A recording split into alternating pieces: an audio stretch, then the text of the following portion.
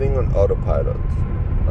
Here it shows how reliable autopilot is. I'm gonna go now. It's from here, it's about 15 miles to the exit, so I'm gonna stay on autopilot here, and whenever it reminds me to touch the steering wheel, I will play with the volume button to turn off the notification, and I'm gonna just let the car drive until we get to the exit.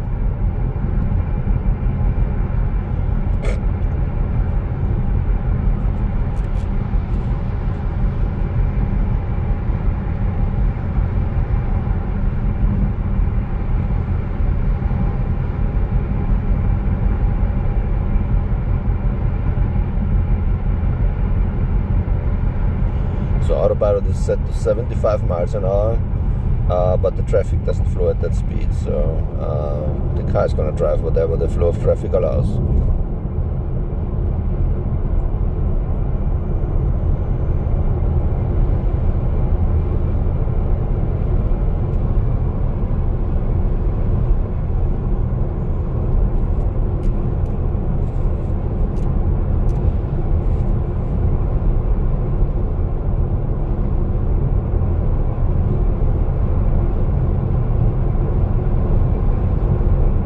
I'm in the center lane, which makes it easier because on the right lane you may have merging traffic, which autopilot is not perfect, so you have to manually intervene at times when there's merging traffic. So it's not a good idea to let autopilot on all the time on the right lane, but the middle and the left lane work perfectly fine. But you just have to make sure, if you have autopilot on the left lane, that you're fast enough with, not to hold up any traffic.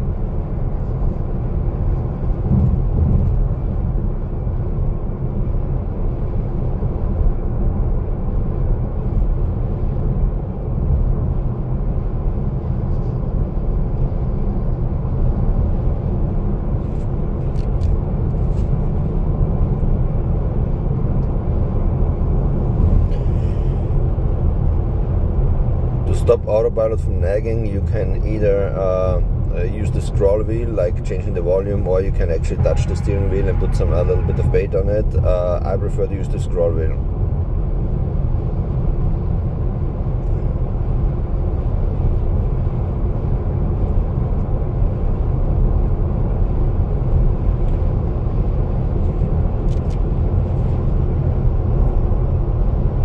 Take your eyes off the road, the warning that you have to put your hands on the steering wheel will appear more frequently. If you keep the eyes on the road, this can be up to 2 minutes between warnings.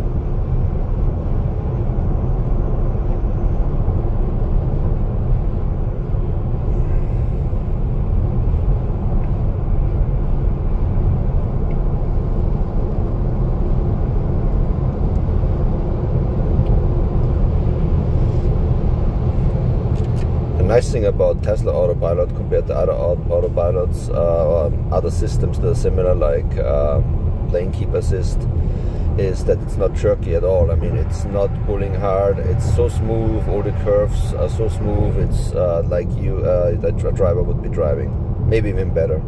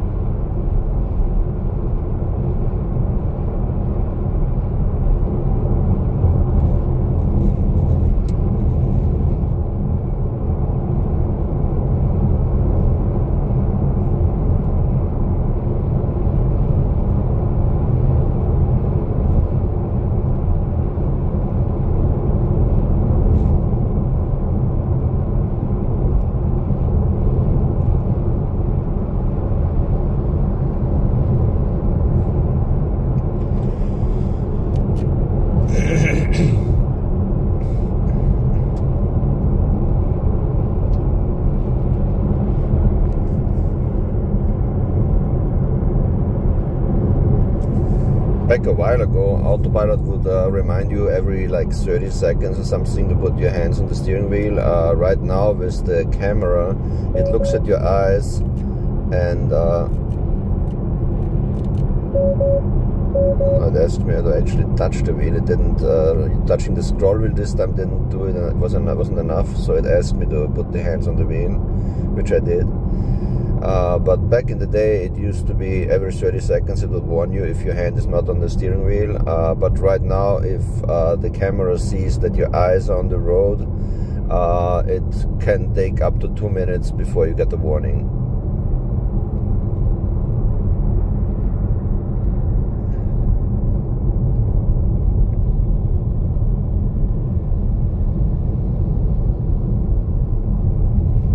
The moment you take your eyes off the road, it will give you a warning almost instantly. I mean, the easiest thing to do is just like to have your hand rest with a little bit of pressure on your steering wheel, and it's not gonna warn you.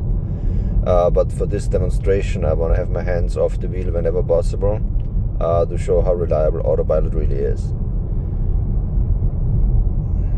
Like my foot is also not on the accelerator, on the brake. That's all done by the car.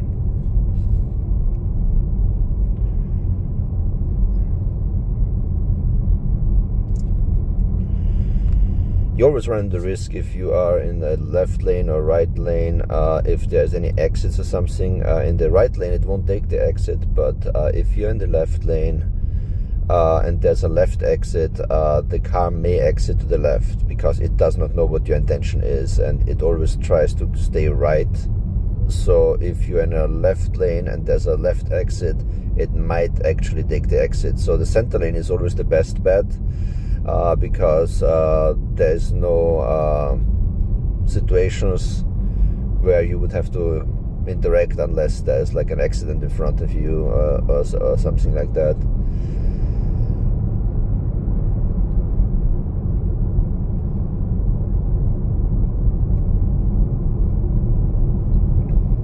So far, no intervention needed. 11 minutes into the drive, and all I need to do is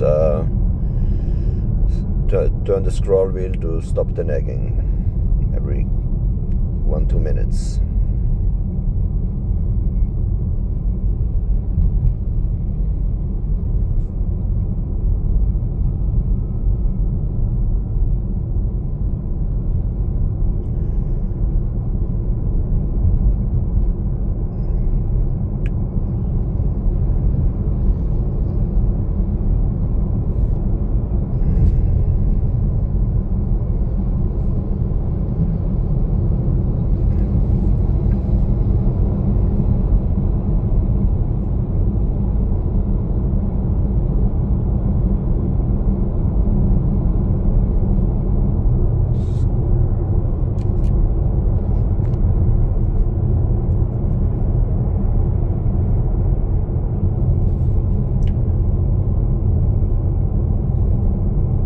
Like the internet connection on the car is kind of slow right now because the map is filling in slowly. That's not usual.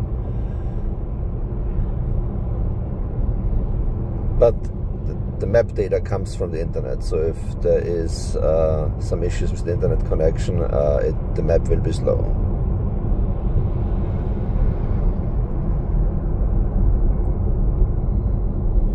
You can always switch to non-satellite maps, which would be like this. Then you don't have the issue with the internet connection. But once you switch to satellite, it needs a certain internet speed to build up the map on the screen. Another warning here. It's my typical commute. It slows down a lot, especially when I get closer to the office. Average speed usually on the way to work is probably around 50-55 miles an hour, sometimes less, it depends. Which is actually good for efficiency. If you actually look at the current trip, right now I'm averaging 246 watt-hours per mile, which is very efficient for a 1000 horsepower SUV. That's the equivalent probably of 100 miles to the gallon on a gasoline vehicle. Probably more than that, actually. That's that's about 4.1 miles per kilowatt hour, which is probably 115 miles to the gallon equivalent.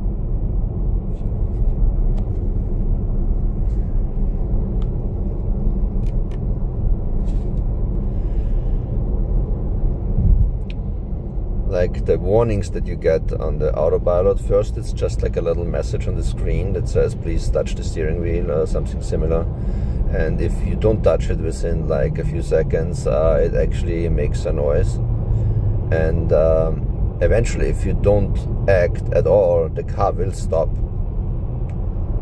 because it thinks the driver's passed out or something, and it will stop because it doesn't think it's safe for you not to be in control on the car. But I'm not going to try this in the middle of the interstate, of course.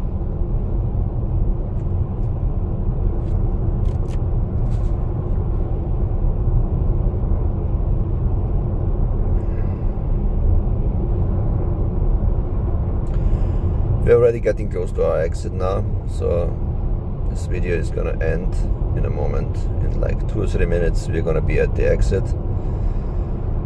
And that's when I'm gonna end the video, because I will have to actually take control of the car, because unless you have enhanced autopilot or if you have full self-driving, the car will not take the exit by itself. That's something as enhanced autopilot has it, which is like half the price of full self-driving, but in my opinion the full self-driving and the enhanced autopilot is still too expensive, especially for someone like me who doesn't keep cars for more than like 2-3 years. It's worth it probably if somebody wants to keep the car for like 10 years. It's definitely worth it, but if I ever need full self-driving, I will actually go with the monthly fee that you can pay to get full self-driving on a monthly basis. Is much cheaper. It's like $199 a month. So if you go on a road trip and you want the car to do most of the driving, just pay $199 for that month and then cancel it again. It's an option. I haven't paid for it yet. I may in the future. I don't know. It's interesting technology, and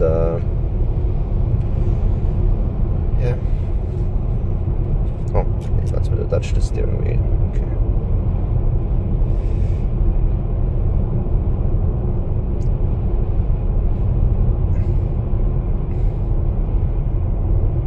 Yeah, we are at the exit 10. I'm exiting at exit 9 on I-4 here to get to my office.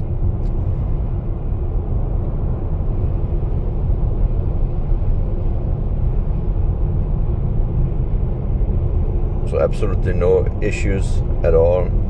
Autopilot is very reliable. Like I said, in the middle lane is your best bet, or the left lane. If there's no left exits anywhere, then the left lane works fine too. But like I said, the right lane, you will have to interact and you will have to intervene in case there's merging traffic or something, because the car will not automatically make space for someone. Okay, I'm going to take the car off autopilot now, and I have to change lanes. There's also the auto lane change feature on enhanced autopilot that you can use, but again, you have to pay $6,000 I think for it. That's too much. Alright, that's the end of the video. I'm in control now of the car. I'm taking my exit.